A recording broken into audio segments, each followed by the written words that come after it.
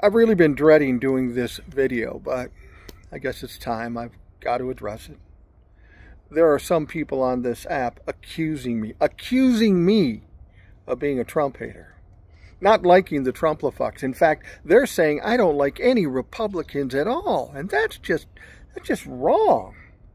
I mean, you know me. I'm not a political guy. And this page, this isn't about politics. This is about unity and love and hugging one another, right? I don't like to toot my own horn, but for the last 6 months, I've been trying to put together a nonprofit. It's called CFT, and it's Caregivers for Trumplafucks. I mean, you think about it. After this election, they get their ass kicked. They get totally ruined. Somebody's going to have to take care of these motherfuckers, helping them dress, eat, do their bills and shit like that. They're not going to be able to fend for themselves out there, so we need to find people willing to help them after the fact. So I'm looking for volunteers. Unfortunately, in that 6 months, I haven't found one fucking volunteer, so. But God damn it, I'm going to keep trying. I'm going to keep trying. That is all totally ridiculous. And that's what I'm hearing here on TikTok. All these people coming out and saying, I'm not political. I don't want to talk about it. Really, motherfucker? Democracy is hanging by a thread.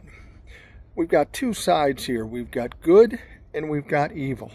If you're not espousing good and just saying, I don't want to talk about it, we can only presume that you support the evil side. And if you do, then you deserve the bullshit you're going to get. I'm tired of people making a big deal about creators out here. And the big scheme of things, creators don't fucking matter. We have bigger issues in this country. We have a country to save. We have people to help. It's fucking ridiculous that we're even messing with this bullshit. Now, these big creators, which you have to understand, they make a lot of money doing what I'm doing here. I make a little bit of money with a 380,000 following. These fuckers have 12 million. They're making tons, hundreds of thousands of dollars. This isn't about what's real. This is about what's fucking profitable.